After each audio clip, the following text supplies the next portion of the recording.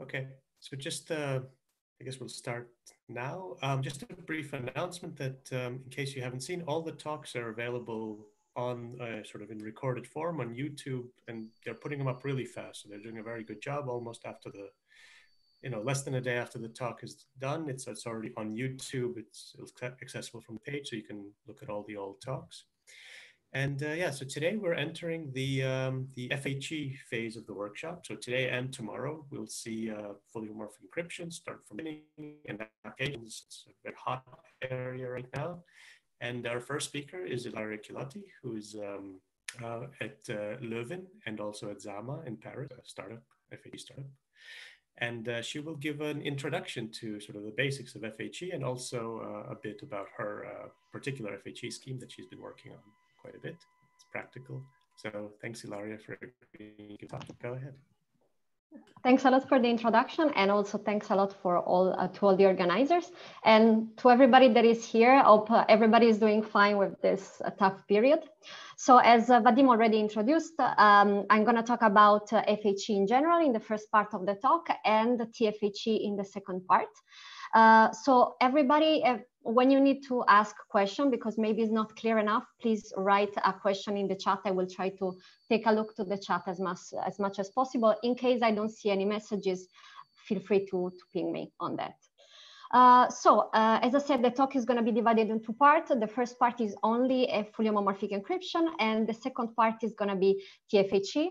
And for TFHE, I will describe the basic construction, and then I will concentrate a little bit more on gate bootstrapping and on the evaluation of the lookup table. And I will just give at the end a few implementation results. Okay, so homomorphic encryption. Homomorphic encryption schemes are a family of encryption schemes that allows us to perform computation on ciphertext, on encrypted messages. And in order to perform those computations, we don't need to know the secret or to access the message themselves, just the ciphertext. So in the most generic case, imagine that you have two messages, M1 and M2, and those messages are encrypted. So like in the slides, the encryption is represented by the green box. And what we would like to do is to add homomorphically those two ciphertext or multiply them homomorphically. And we expect as a result a ciphertext encrypting the addition of the two messages or their multiplication. So in the slide, I note the homomorphic operations and the operation on the plaintext in a different way, not only because they might be different spaces, but also because very often the homomorphic operations in here are not exactly as an addition or a multiplication. They might be something more complicated. Of course, we would like in more generically to evaluate any possible function, not only additions or multiplications, simple additions or multiplications. We would like to work on different message spaces. So the scheme you're going to see today and tomorrow during those FHE talks are going to treat binary messages, approximate messages, integer messages, and so on. And the scheme could be generally in the secret key setting. So the secret key is used to encrypt and to decrypt. But of course, we can also define a public key to encrypt and of course, keep the secret key to decrypt. So in my talk, I will mainly concentrate on secret key version of the scheme. So why is homomorphic encryption that interesting in practice? The reason is mainly because of the large amount of application it can allow you to solve. You think about any possible application that involves sensitive data. Homomorphic encryption can potentially help you to solve this application. Every time you treat the medical data, biological, genomic, you can do operations in a secure way by using homomorphic encryption. Most generally, you can do any kind of outsourced computation. So imagine there is a client and the server, and the client wants to send some data to the server. Of course, it doesn't want the server to know which kind of data is treating, but thanks to homomorphic encryption, the server could perform the operation, the manipulation, even without knowing which messages is treating. And many, many other applications. I just noted in the slide electronic voting, multi-party computation, but really there are large amount of applications that you could solve. So homomorphic encryption is not an extremely new idea. Actually, we heard talking about it in 1978 when Rivest, Adleman, and Dertuzos talk about privacy homomorphisms. So their idea was already in 1978 to have a homomorphic encryption scheme in some sort of way as we intended today. But unfortunately, for more than 30 years, nobody was able to find a practical solution, actually, not even practical, just a solution. And the first solution was proposed only in 2009, almost 30 years later, by Gentry, which presented the first fully homomorphic encryption scheme. So when I say fully homomorphic, what I mean is that it's able to evaluate any possible operation, any possible function. So why we needed 30 years to come up with the first fully homomorphic solution? And the question is actually majorly important when you observe that in the meantime, between 1978 and 2009, already we had many schemes that were homomorphic. RSA, Al-Gamal, Payet, Goldwasser-Mikhaeli are just examples, but they are partially homomorphic. So when I say partially homomorphic, I mean that they are able to evaluate, as instance, the addition or the multiplication, but not both operations at the same time. So this is why partially. And after those schemes, so we already start seeing, even before 2009, some schemes that were more than partially homomorphic, but had some limitations. Very often we hear talking about somewhat homomorphic encryption schemes or leveled homomorphic. Those two terms are very often not distinguished. I like to distinguish them. And I give you an example of a somewhat homomorphic encryption, which is not as instance level. So the example is the scheme proposed in 2005 by Bonego and Nissim. And this scheme is able to perform any amount of additions that you would like, but only one multiplication. So it's not leveled, it's just somewhat. Level scheme instead are able to perform both addition and multiplication, as many as you want potentially, but up to a certain limit. So to explain you why there is this limit, I will try to use a very nice example, a fully homomorphic encryption scheme that I will present in its level mode, which is the GHV. So the GHV is proposed in 2010 by Van Dijk, Gentry, Alevi, and Venkutanathan. And the scheme is based on the approximate GCP problem, which is a problem based on lattice. So the scheme, I'm hiding very many things under the carpet just to give you an idea, but the scheme in its initial form encrypted binary messages. It can be extended to larger message space, but for the sake of this example, we just need binary messages. So the scheme uses a secret key, P, that I call P, which is a large odd integer. And in order to encrypt the message M, it just provides an addition between the message M itself, the secret key P multiplied by a large randomness Q, and all of this added by a small randomness R that we call generally noise multiplied by 2. Now, to decrypt this ciphertext, encryption is very easy. To decrypt is easy as well. You just need to reduce modulo P and then to reduce modulo Q, to reduce modulo 2, sorry. So the interest of this scheme is that it has homomorphic properties. So imagine that we have two ciphertexts, C1 and C2, encrypting two messages M1 and M2 with respect to the same secret key P. What happens if you try to add those ciphertexts? Well, you retrieve a new ciphertext encrypting the addition of the two messages. So the addition is an addition modulo 2 actually. So what you are performing is a XOR gate.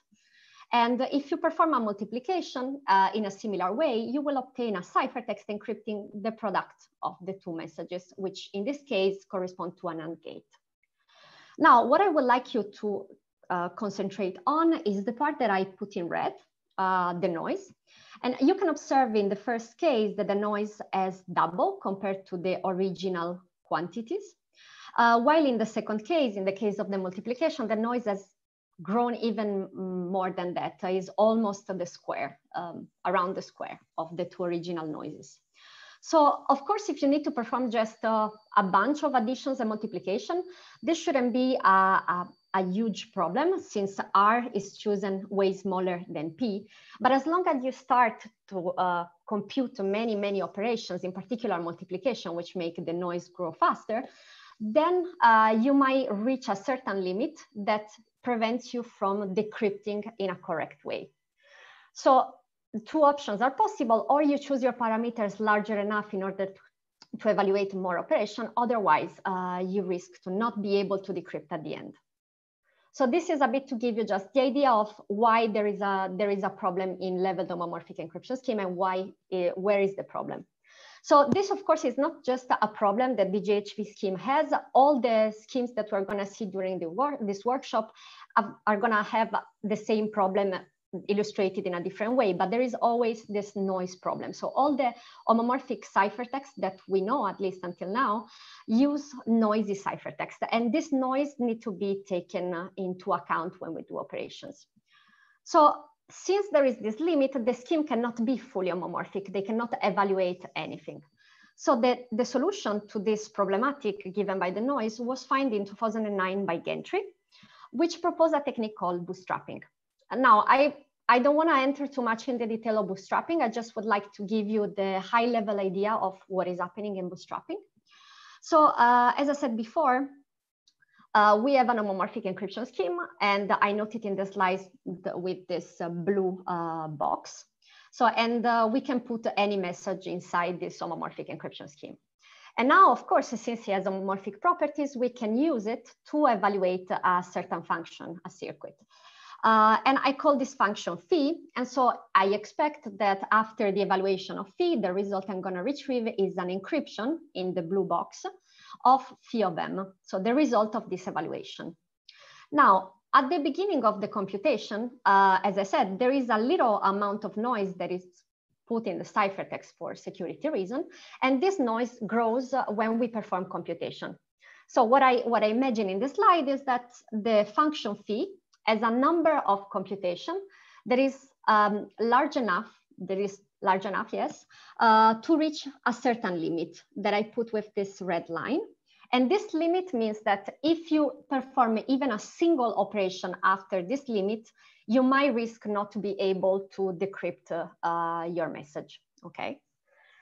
So now, what is the easiest way to get rid of this noise? Well, very easily decrypting the ciphertext. Why? Because decrypting makes you retrieve your message and gets completely rid of the noise. But of course, imagine that you're doing this operations on the cloud. In order to decrypt, you have to give him the secret key, but why giving him the secret key if you encrypted at the beginning? So what was the reason to encrypt at the beginning? And so you don't want, of course, give the secret key. Another option could be that the cloud sends you back the noisy ciphertext, you decrypt it, and then you send it back with a fresh noise as in the beginning. But this is not always practical, in particular when you want to avoid lots of communication between clients and clouds. So the idea that Gentry proposed is still to evaluate a decryption circuit to get rid of the noise, but not to do it in clear text, to do it instead in ciphertext, in homomorphic, by evaluating the decryption circuit homomorphically. So the idea is that you put your ciphertext, your noisy ciphertext, so encrypting phi of m, inside a new ciphertext. So you create a second layer of encryption. So your old ciphertext encrypting phi of m becomes your new message. And nothing changes in the message. So the noise is still at the higher limit, but is not increased. And then, since you're encrypting for the first time with the green ciphertext, of course, you're going to have a little bit of noise in the green thermometer. Now, what you want to do is that you want to open the blue ciphertext inside the green box. And to do this opening, you need a blue key. So the blue key is the secret key of the blue encryption scheme. You're not going to give it in clear text. You're going to give it instead encrypted under the green ciphertext in a green box. So now that you have all those ingredients, what you can do is to evaluate homomorphically with respect to the green ciphertext, the decryption circuit of the blue encryption. And the result of this computation, if performed correctly, will be an encryption only with respect to the green encryption scheme of phi of m, the message that was hidden inside the blue ciphertext. Now, what we would like is that, of course, decryption is a set of operations. So since they are homomorphic operation, they will make the noise grow. But what we hope is that after the evaluation of this decryption circuit, in the noise thermometer, there is still enough space to perform at least another homomorphic operation. So the homomorphic properties tells you that if you have an homomorphic encryption scheme that is able to evaluate the decryption circuit and an additional one operation, at least one operation, that your scheme is bootstrappable and you can have a fully homomorphic encryption construction, because you can iterate the bootstrapping, which is this technique, with another operation, bootstrap, perform the operation. Of course, if you can perform more operation between a bootstrapping and the other is always better, but at least one operation is more than enough to have fully homomorphic encryption. Now, a few remarks on this slide. I already noticed that there is a little typo. So you can completely ignore this public key in here. As I said, public key or secret key, we don't really care. I said I will keep secret key in all this talk, and this is a typo. So just forget about this. And another thing I wanted to say is that this key that we give encrypted with respect to the green box is an encryption of a secret key, and is going to be called in the rest of the talk bootstrapping key. So it's the key that is needed to perform bootstrapping. Any questions until now? I don't see anything in the Q&A, so I assume I can continue. Okay, so bootstrapping, as you can see, is not a cheap operation. It's actually quite costly in practice. So the works that were presented after Gentry's, oh, there's a question in the Q&A. So do the two keys need to be different, PK1 and PK2? No, not necessarily. I just put them different just to, and also the different colors to show that, to make a distinction between the two schemes, but it's not mandatory that the two keys are different. They can be also the same keys. In this case, we talk about circular security because the key should be encrypted under the key itself, but it's okay. Does this answer your question? Okay, perfect. Okay. As I said, the bootstrapping is very, very costly. The works that followed the work by Gentry tried to propose a homomorphic encryption scheme that didn't need to perform bootstrapping that often, or in case we needed to perform bootstrap, to try to improve this technique, to make it as fast and as possible. So since bootstrapping is very costly, very often we ask the question, is really bootstrapping needed to have to do homomorphic encryption or not in practice? And the answer, at least from my point of view, is no, you don't always need bootstrapping. It really depends on the application you are trying to solve. So in case, as instance, if you know already which function you need to evaluate, so you know the depth, the number of operations you want to perform, what you can do is to try to find a set of parameters that is large enough to support this amount of operations. And in this case, we talk about leveled homomorphic because you don't need to perform any bootstrapping. And these parameters are sufficient enough to evaluate the function you have in mind. Otherwise, if you are looking for a more flexible solution, more dynamic solution, or if just you don't know which function is going to be evaluated, then you can use the fully homomorphic encryption schemes. So allow bootstrapping. So set the parameters at the beginning, fix your bootstrapping keys and so on. And then with those parameters, with this scheme, you can possibly evaluate any possible function. As you can imagine, of course, there's two flavors of homomorphic encryption as pros and cons. In level homomorphic, the evaluation are fast compared to the fully homomorphic encryption solution, but as I said, the depth must be known in advance. While in fully homomorphic encryption, you have slow evaluation, mainly because from times to times you have to evaluate the bootstrapping, but at least you don't have any depth limitations. Okay. Yes. So, nowadays, the scheme that we know that are fully homomorphic are mainly based on lattice problems. This is why fully homomorphic encryption is in this workshop. So the schemes that we know are based on, at least from what I remember, are based on 3 major problems. Approximate GCD, like I show you in the DGVH scheme before.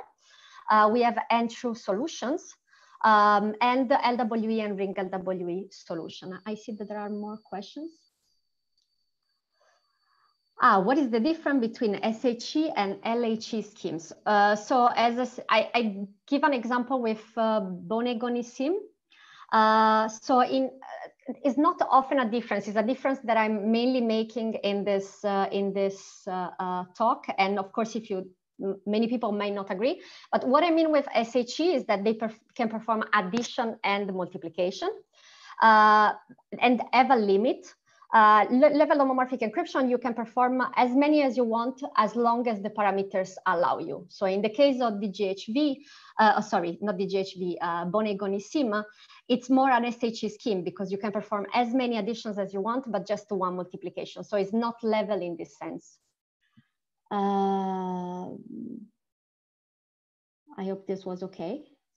I have another question. Do we need to encrypt alpha M into the green box? What is alpha M? And another question is, if a circuit which needs to be homomorphically evaluated, but the input comes from multiple parties, how we should split the private key? Secure multi-party computation can be a candidate.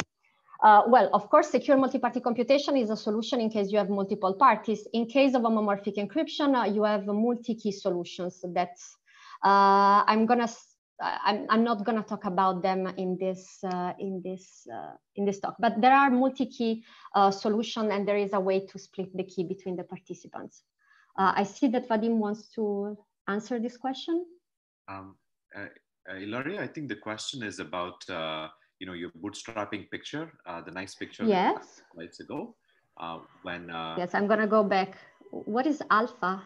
Pi, actually. So phi. Okay. Sorry. So phi doesn't need to be encrypted. I mean, phi for me are like a set of additions, multiplications, operations in general. It's not necessary to encrypt the operation. The important thing is to encrypt the data, but there are solutions to perform circuit hiding. So maybe you don't hide the operation, but at least the result doesn't give you any information about it. Also, you might choose to hide the operation by evaluating a generic function as a lookup table.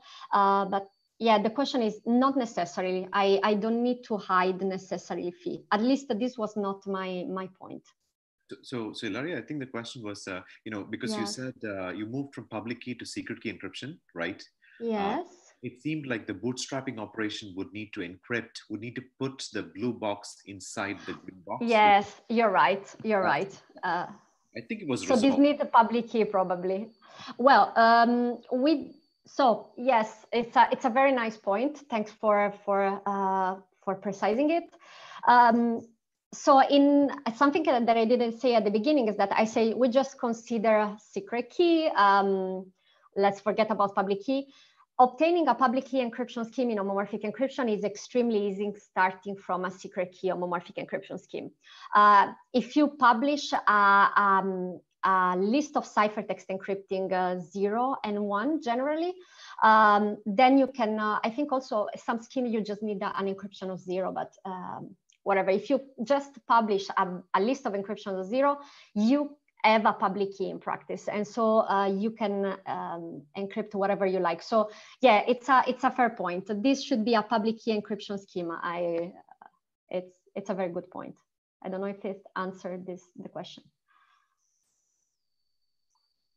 Hello. Yeah, that's yeah. It's okay. So I guess one other way to solve this problem is to say that that green box doesn't need to be a random encryption of FHE. It just could be any encryption of FHE. So as long as you can produce like some encryption, could be the identity function in the in the schemes that we. Yes, absolutely. Yeah. Cool. Yes, absolutely. Thanks for the remark. Okay. I suppose the questions are. That is, yes, okay. Okay, so where I was, here. So as I was saying, many lattice problems can be used to define encryption, homomorphic encryption. In this workshop and in the rest of the presentation, I will only concentrate on LWE and ring LWE based solutions. So very quickly in here, I will give you a list of some of the ring LWE, LWE and ring LWE based schemes. Consider that this list, of course, is not a complete list. There is way more in the literature that could be included, but of course, for reason of space and the time of this talk, I will not be able to report every work. So I would say that the first homomorphic encryption scheme based on fully homomorphic encryption scheme based on ring LWE is the BGV or BV scheme proposed in 2011 and 2012 by Brakersky, Gentry, and Vaikutanthan.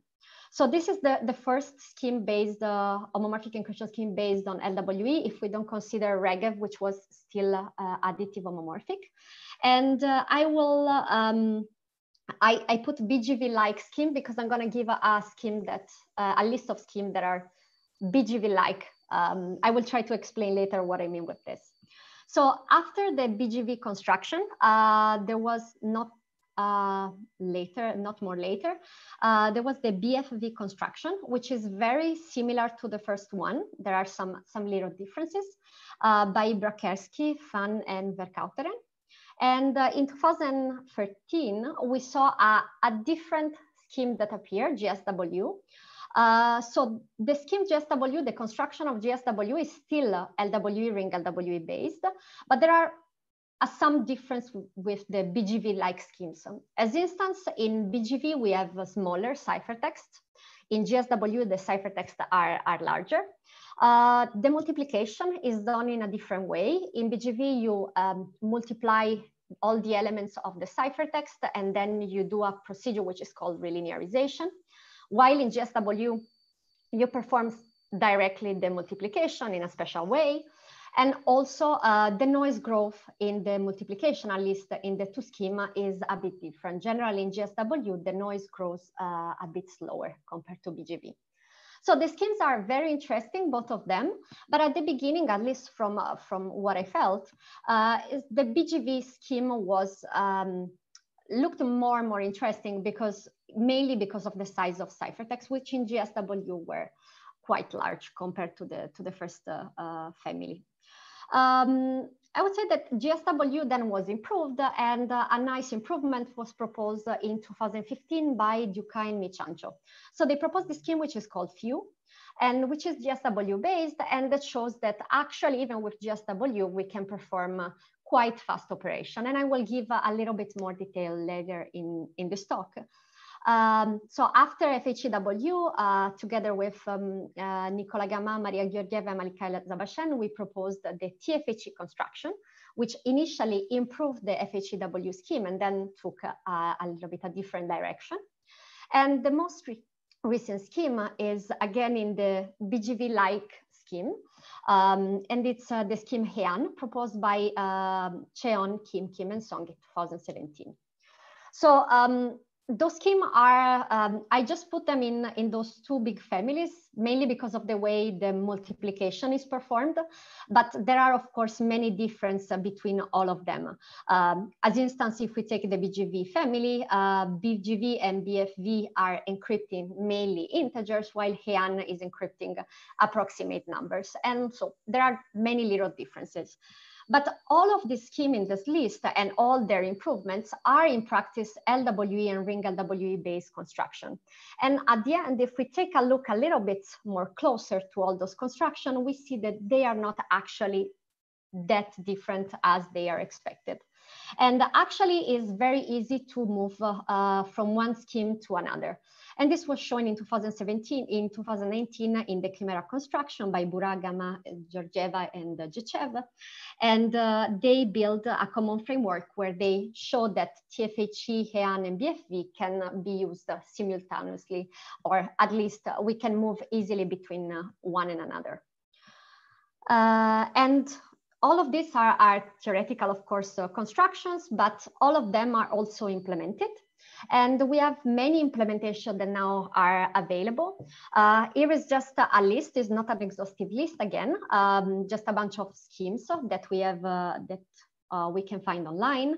And as instance, HLib was, I think, the first homomorphic encryption scheme, the first homomorphic encryption library, and then many, many others followed. So in the rest of the talk, I will concentrate, of course, on the TFHE, as I already announced. I will start with the theoretical description, and then I will give a few details about the implementation. And in the rest of the workshop, you're going to see way more details about all of those construction, or at least the majority of them. Yongsoo is going to talk later about Hyun. Jessica is going to talk about FHE. Yuri is going to talk about Palisade and so on. So I'm really looking forward to all those talks and to all the details. But for now, I will just concentrate on TFHE. Ilaria? So before I continue, yes, if there are any questions. So yeah, before you move on, can you go back? Yes, sure. I just wanted to make a remark. So you were classifying the schemes based on how the multiplication works. But in some sense, so this GSW-like thing, so there's a distinction between so GSW multiplication and then FHE and TFHE. It's not that they are using, so multiplication is done differently in FHE and TFHE. So GSW is used in the implementation of bootstrapping. But if we think of this as a classification in terms of how multiplication is performed, FHE and TFHE are in a sense their own category, and there could be a different line to explore where GSW multiplication is used to actually perform the computations, which is in fact how GSW was presented in that paper. So it's, I just put them all together because FHE and TFHE use GSW-like ciphertext. It's not a very, like, I put many things under the carpet. It was like that's why I put them under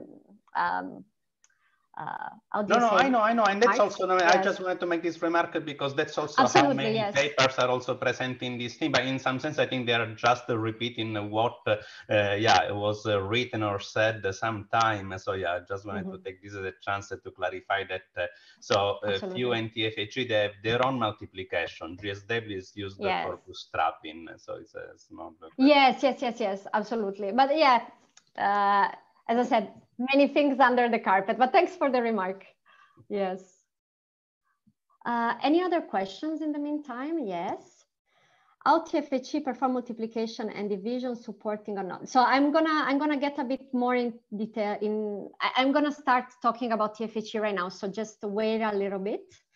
Fully homomorphic encryption level HE schemes are only based on LWE problems. Are there any other construction based on group algebra and other approaches? So as I said before, not only on LWE problems, as I said, there is like true based schemes and approximate GCD. I showed at the beginning that there is a scheme based on approximate GCD. I'm not aware of all the construction existing. I know that there are many line of research trying to find solutions that are based on different problems, but I'm personally not aware of anything that has given a remarkable result. But if anybody has other comments on this, of course, feel free to there were many attempts. They were just not very successful so far. Yeah. Okay, great. And the last question, how to handle encrypted loops while and control statements like break and continue in encryption domain. The homomorphic encryption scheme have to be oblivious, which means that every circuit that requires an if condition, a while condition, and so on, needs to be performed in the worst case possible. So if you want to perform an if, as example, you have to evaluate at the same time the if condition and the else condition, and then make a choice between the two of them homomorphically. And similar things can be done for while. And if you want to break, actually, you can not really break, because breaking a computation will mean like give some information about it. And I don't think this is possible. So really, you evaluate the worst case operations. I hope this answers the question. Okay, I emptied the Q&A. I will continue. So I'm going to enter right now in the TFHE, in the description of the TFHE scheme. So as I said, I'll start with the basic construction, and then I will talk about the gate bootstrapping, vertical packing, and lookup tables, and then just finish with some implementation results. So as I was saying before, TFHE starts at the beginning as an improvement of the scheme FHE proposed by Dukai Michancho, which is a GSW-based construction, but as Daniele remarked, there are, of course, differences compared to GSW. What is very interesting in the FHE paper is that the paper is able to build a fully homomorphic encryption brick. So it's like really a little brick that you can put together many of those bricks to build any possible circuit.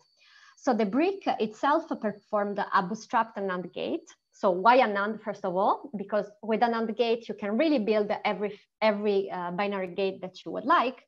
And since homomorphic operations have a little problem in noise that grows after every operation, well, the bootstrap NAND gate takes care of this noise by doing a little bootstrap every time the noise is the NAND is performed.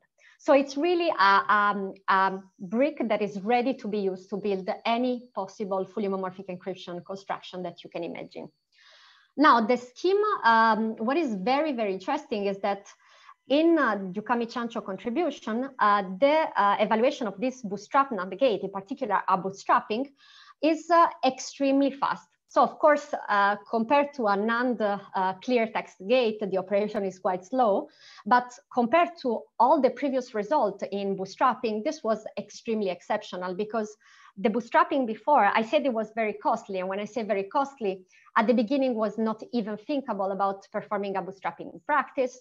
Then we went down to maybe years to perform a bootstrapping, then to weeks, then to days, and then to minutes. But I think nobody before Dukai Michancho was able to get under the second per bootstrapping. And so it's significantly improved with respect to what happened before. And the bootstrapping keys that are used in the construction are a bit large. They are 1 GB bootstrapping keys.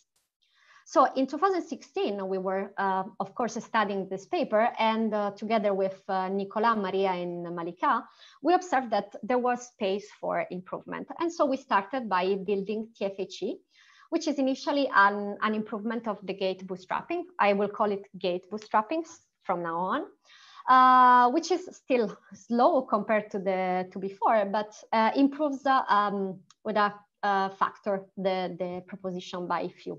So instead of performing a bootstrap NAND gate in less than a second, we perform in less than 0.1 seconds.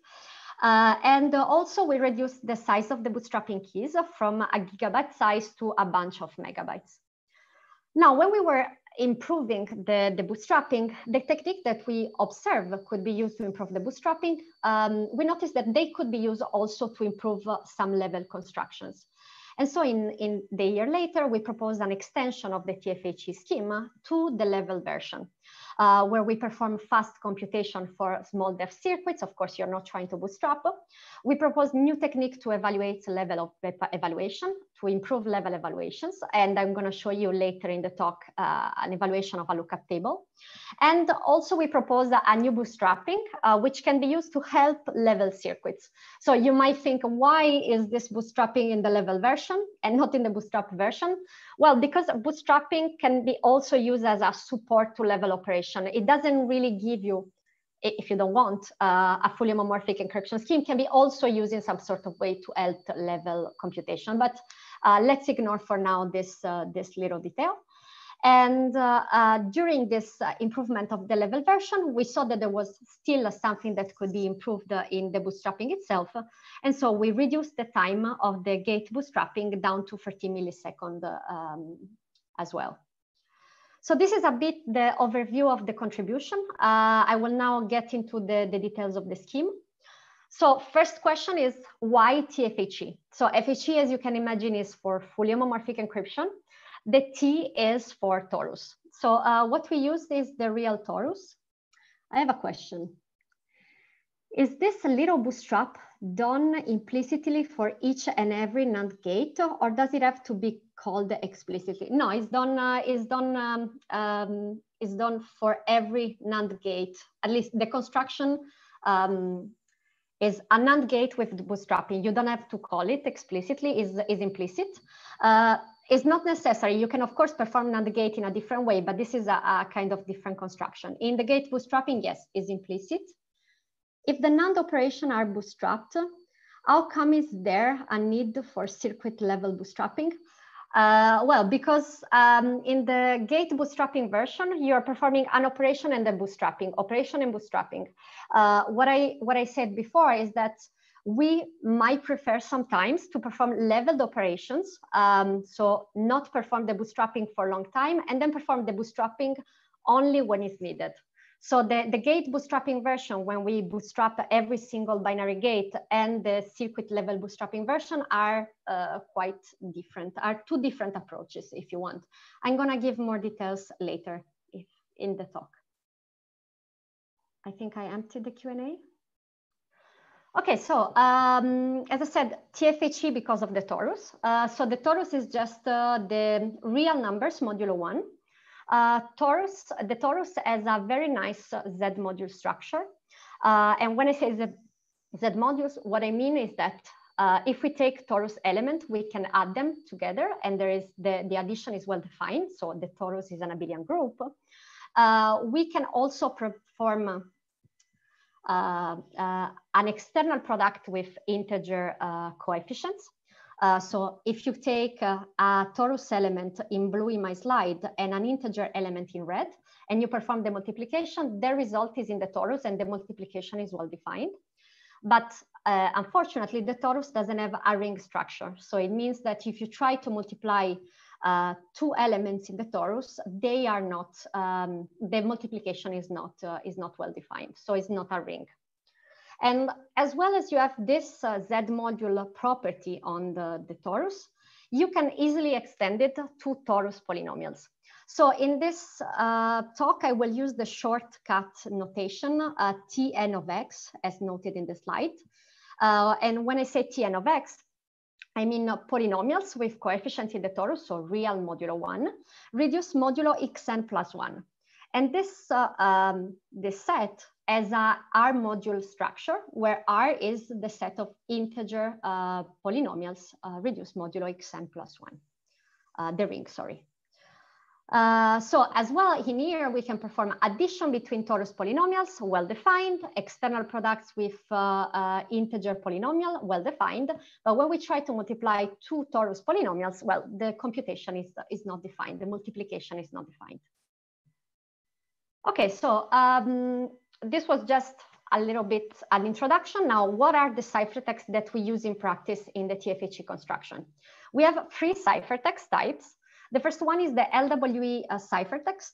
Now, I'm not reintroducing the LWE problem. I think it was already well introduced by the speaker before me in the previous days. Of course, if anybody has a question, I will be glad to reintroduce LWE, but I don't think there's need.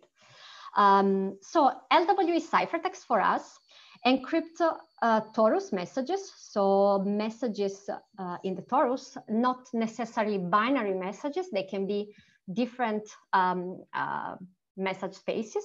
And we use binary keys, binary secret keys.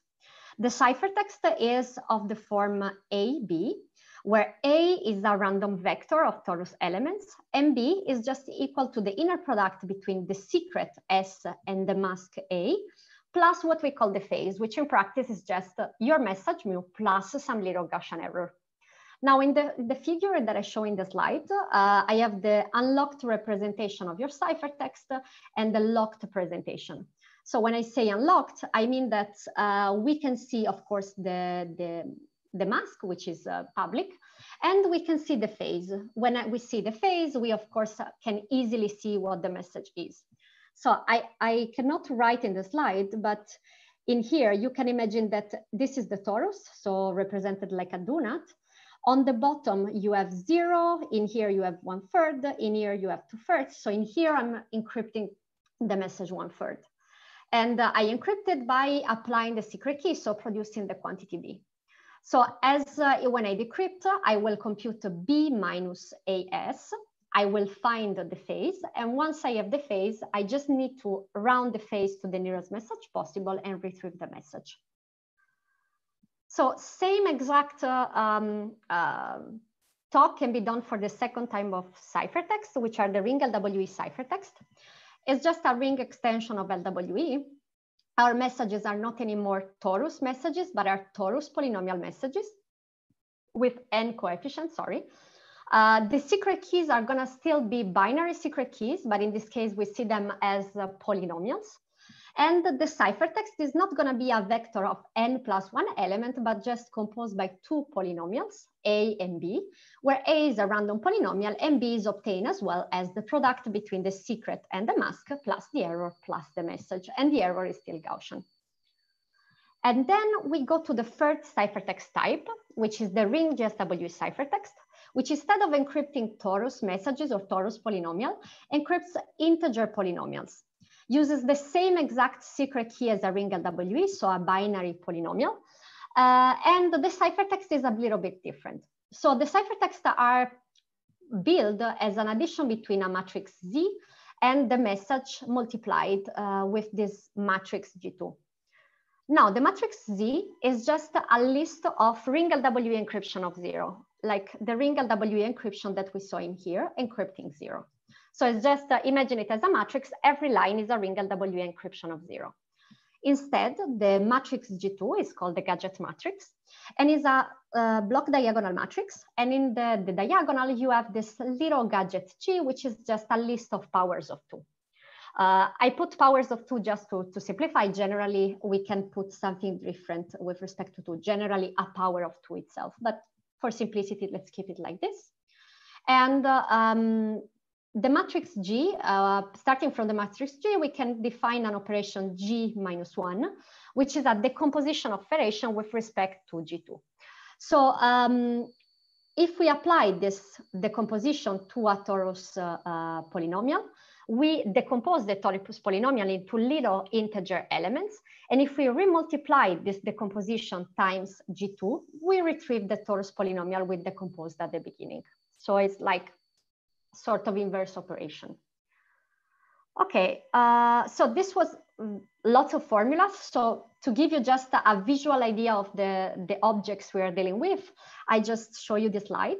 So to summarize, LWE, ring LWE, ring GSW are the ciphertexts we're dealing with. We use LWE, which are n plus 1 vectors encrypting one torus element. Ring LWE encrypt polynomial elements, so n different torus elements into 2 polynomials. And in ring GSW, you encrypt an integer polynomial, and the ciphertext is a huge matrix. And you can imagine in here, in every single line of this matrix, you have something that is a ring LWE-like ciphertext. Any questions until now? To end Orion, yeah, sorry? How huge? Can you give a sense of how much bigger? Yes, I put the numbers at the end. Generally, we choose, in practice, in TFHE, we use, these ciphertexts are 2-point-something kilobytes. No, I mean in terms of matrix size. So. Yes, okay. So in here, generally, you have 2 times 3, 4 rows, so 6-ish. I would say depends on your choices, but it can be as instance 6 rows or 8 rows. Sometimes even 4 if you don't need that much precision. But yes, I don't know if this answered this question. It does. Yeah. So it's about, so okay. It is 4 rows instead of 1. Yeah. I would say between 4 and 8, but of course it can vary depending on your parameter choices. In practice, I think in TFHE, in the library, we choose 6 rows. I will double check at the end, but I think that's fine. It was just to get a ballpark. Yes, an idea, of course. Yes. Okay, thank you. Okay, so Yeah, I just introduced the ciphertext, but I didn't say what operations can we perform on them. So in LWE and ring LWE ciphertext, the linear combinations are allowed, but there is not a native product can be defined on them. Of course, there are ways to perform the product. If you look at the BGV as instance papers, you can just multiply elements of the ring LWE and then relinearize, but there is not what I would call a native multiplication defined. And to go to a more native multiplication, I mean native, take it from very far, we have to use GSWE ciphertext. And the multiplication is done by using the decomposition of, with respect to the gadget that I described before. So imagine that you have two ring GSW ciphertext, 1 and 2.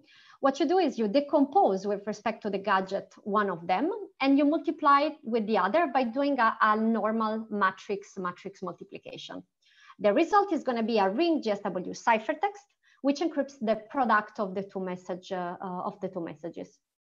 What was observed in 2016 by TFHE and also by Brakersky and Perlman the same year is that there exists a different product between that we call the external product, and that I will call external product in the rest of the talk, which is a product between a ring GSW, so the big matrix, and a ring LWE ciphertext, giving in output a ring LWE ciphertext that encrypts the product of the messages encrypted in both ciphertexts. So in order to perform this computation, you just decompose with respect to the gadget matrix this ring LWE, and then you perform a matrix multiplication between the decomposed matrix and your ring GSW ciphertext. By observing more closely, we can see that actually the internal product between two ring GSW ciphertext can be defined by a list of independent ring external products. So it is sufficient to decompose the independent lines of one of the two, in this case D, and then multiply them by C, so perform independent ring external products, and you obtain the same result. So what we observe in TFHE is that in the bootstrapping in FHE, the operations that were performed during the bootstrapping routine were more similar to this kind of product, were more internal product-like operations. And the same amount of information that was computed with an internal product could be computed by using an external product. So this is one of the major reasons of the improvement. Starting from this external product, so the second one, this one, we defined also a gate, a MUX gate, which is in practice an homomorphic multiplexer or selector. And the MUX gate, so it performs a subtraction, an addition, and just an internal product. And it adds in input a ring GSW, two ring LWE, so a big matrix and two long vectors, gives you in output a ring LWE, and this ring LWE will encrypt D0 in case C is equal to 0 and D1 in case C is equal to 1. So the MUX gate is really largely used in the TFHE construction, both in the bootstrap construction and in the leveled ones. And now I'm gonna try to enter more into details, in particular of the bootstrap constructions. I might stop if there are any questions. I wanted to make a brief remark. Yes. So the terminology internal, external product is the standard use of these words in mathematics, but I think that it can be a bit confusing for people looking at this from an implementation point of view, because what you call the external product is an operation which is performed internally by the internal product. So if you look at the code, in some sense, it would have been more natural to call the internal product called that external and the other one internal. I will justify maybe the terminology. At least this is why we call it this way. So as I said, sorry, yes. Sorry, it is clear to me why you call it this way. Okay. No, but maybe for the others. Yeah. I just wanted to make this clarification for people that are less familiar with the algebra and are looking at the code. Then I think the terminology seems that it is used in the. No, it's perfectly clear to me, and the terminology is mathematically accurate. Yeah. Okay. No, but in case okay. Thanks for the remark. Okay, any other question until here? No, the Q&A is empty. Okay, so let's move to the gate bootstrapping application. So it's already 6:25. I don't have much time. How long do I have left? I mean, you can take some extra time, maybe 10 extra minutes if you want. Okay, I will try to fit everything in 10 minutes. Okay, so in the case of gate bootstrapping, please, Vadim, feel free to stop me when I'm passing the time, when I'm going too much. So in the case of, there are two ways to do bootstrapping. Of course, you can choose to bootstrap after every gate. So you have the gate bootstrapping option.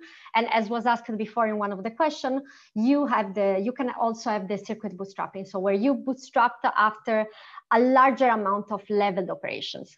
So in the slide that follows, I will just concentrate on the gate bootstrapping. For circuit bootstrapping, I don't have enough time. So in case there are any questions, I will take them offline. So the bootstrapping idea is to initially reduce the noise in ciphertext. So imagine that we can see in X-ray a ciphertext, and this is what we see inside. As instance, we are encrypting the message 1/2.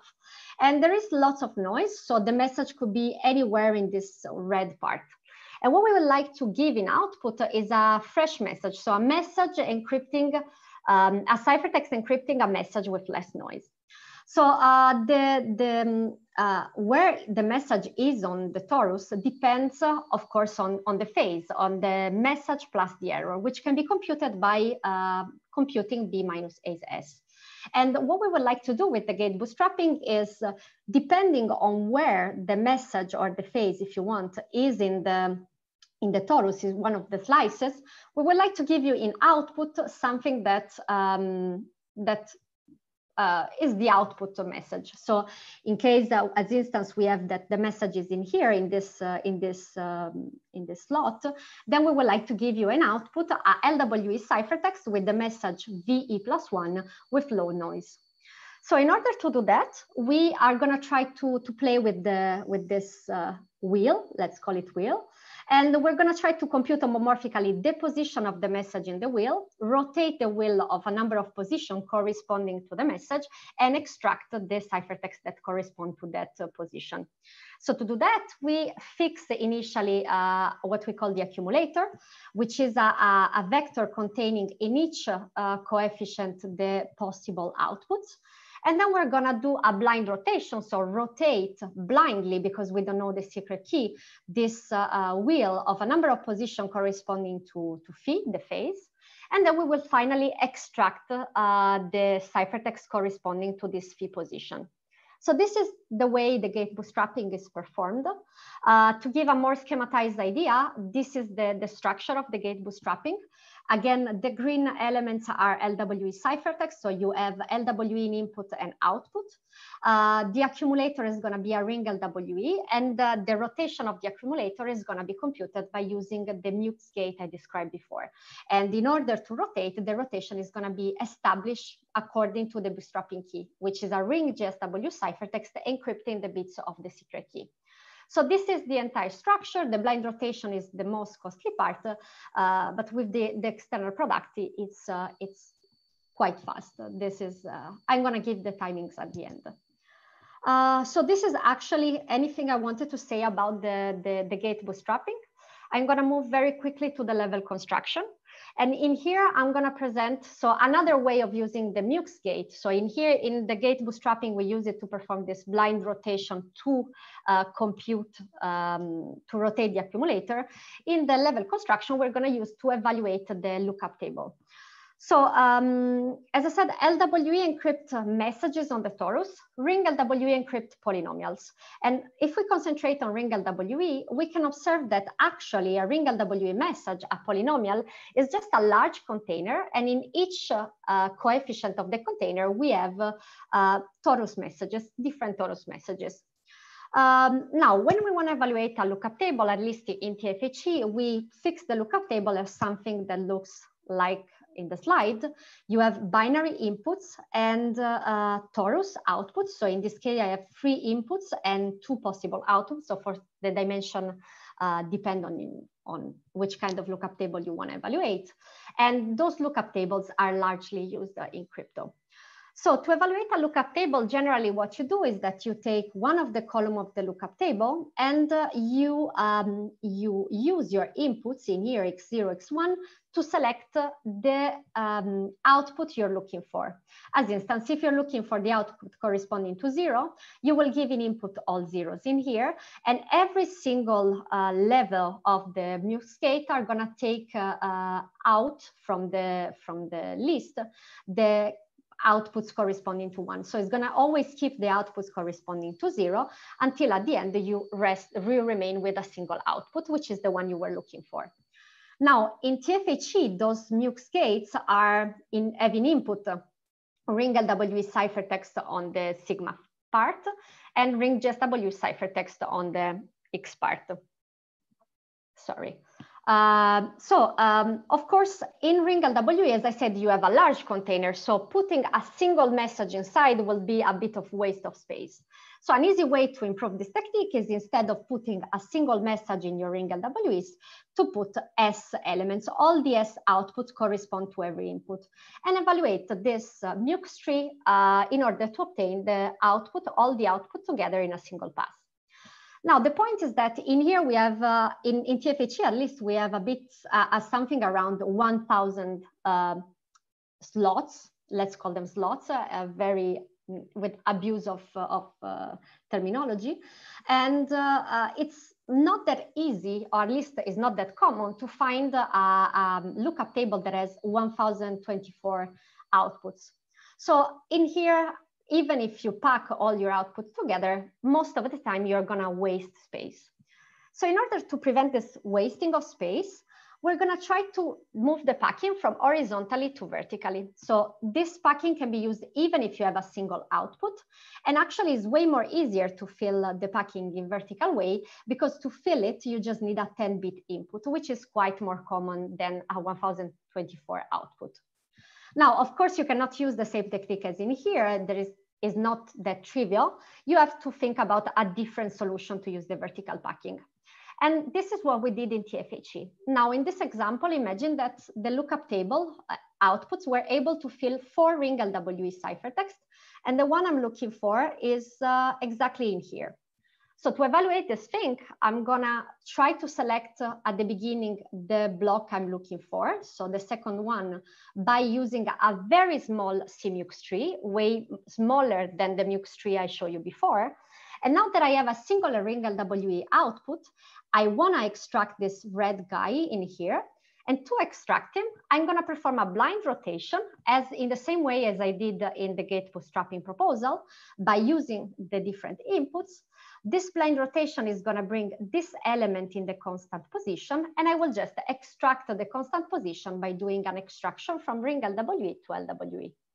Now, this is way more efficient compared to the previous CMUX evaluation, because in here, in the blind rotation, you don't have a 2 to the power of D MUX to evaluate as in the previous CMUX tree. You just have D minus 3 element MUX to evaluate. So it's extremely improved with respect to before.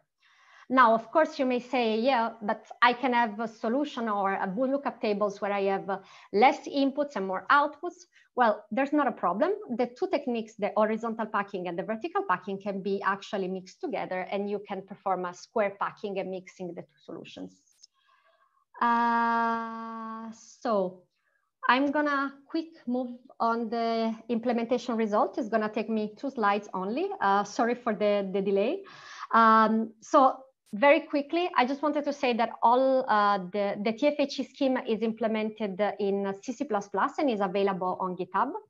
On the TFHE library, you have all the bootstrapping, the gate bootstrapping implemented, like all the different binary gates. Unfortunately, the circuit bootstrapping and the level operations are not already included in the TFHE library, in the official release, but they're already implemented, at least the circuit bootstrapping and some level operation, in an experimental repository that is also available on GitHub. So very quickly, the timings.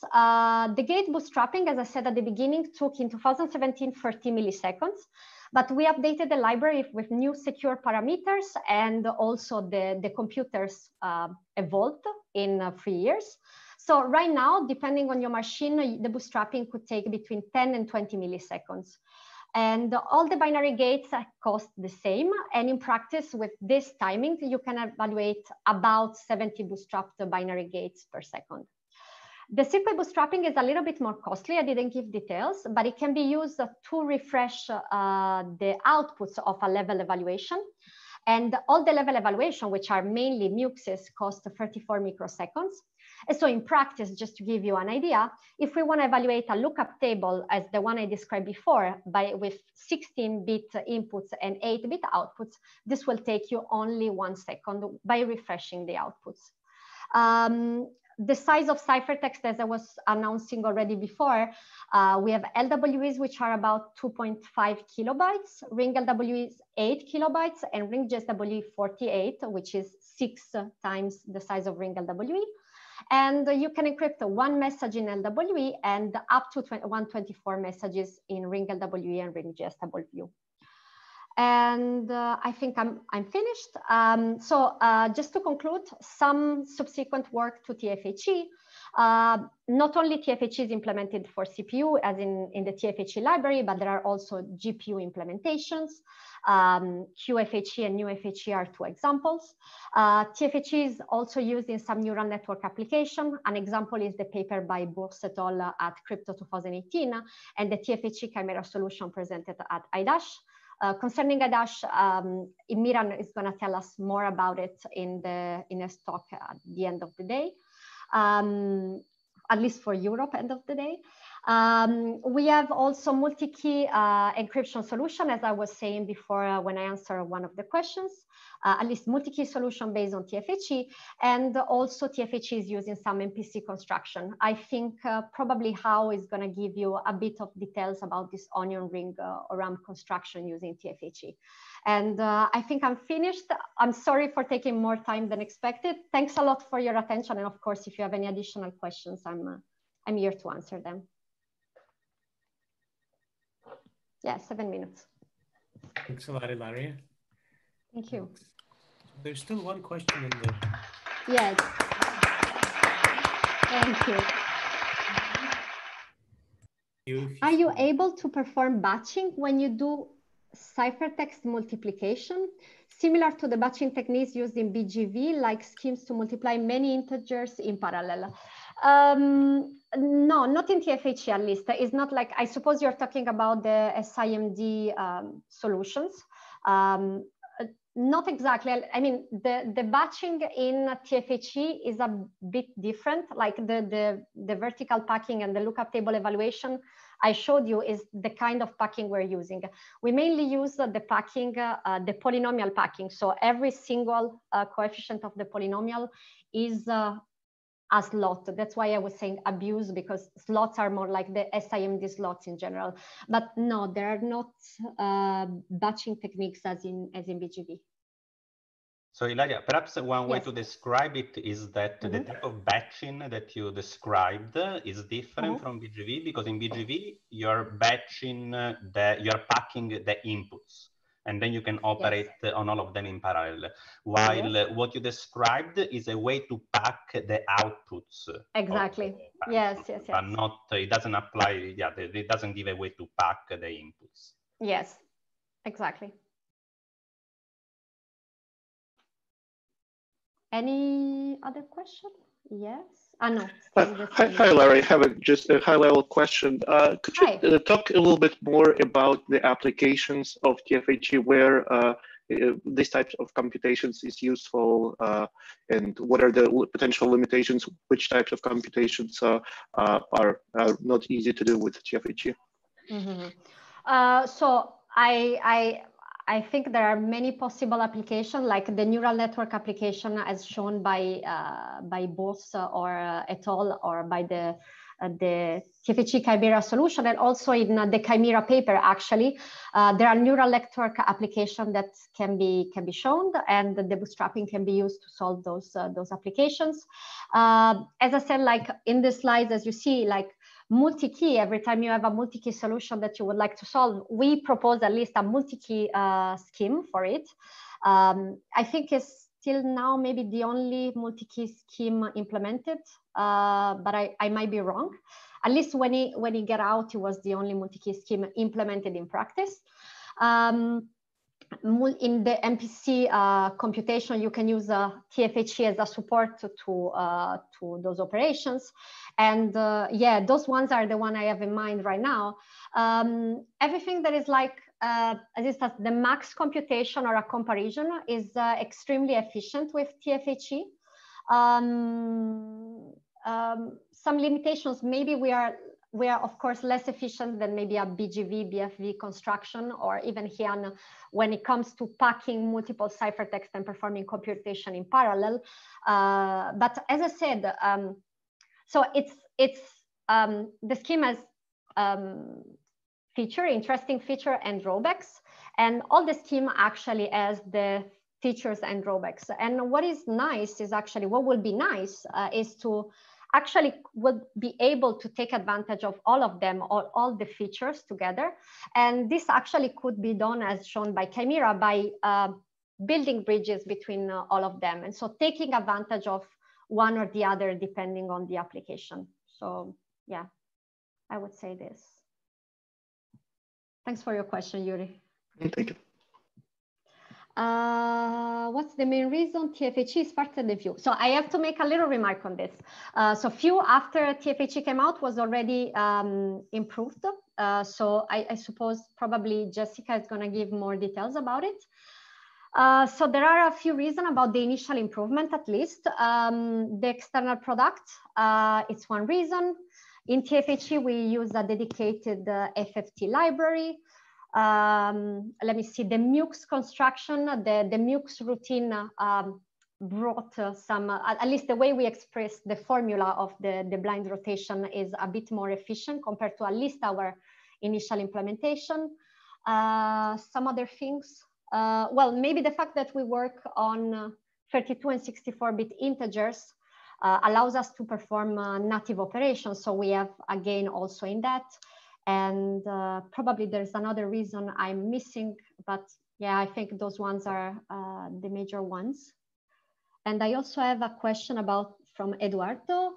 Could you provide some estimation about the computational cost of adding TFHE ciphertext? If I understood correctly, you can do addition as integers without using any bootstrapping. Absolutely, yes. It's like the cost of an addition between, I don't know, 2-ring LWE ciphertext is just an addition between all the elements themselves. This is of course can be performed. I cannot give you like, I don't have timings, but is extremely fast. It's quite negligible compared to the other computation. Way faster, of course, than the external product, which took 34 microseconds. But I don't have an exact timing right now. But you can say that essentially encryption, decryption, and addition are the same as LWE and all other schemes. Absolutely. The only yes. The real difference is the multiplication and bootstrapping. Yes. So yeah, you can just take figures from the other schemes and make it practically the same code. Yes, exactly. Okay, so thanks a lot, Ilaria. Now I have 2 minutes until the next talk. So maybe we'll take 5 minutes to give Youngsu time to set up. Okay, thanks a lot. Thank you. Thanks everybody again for the attention.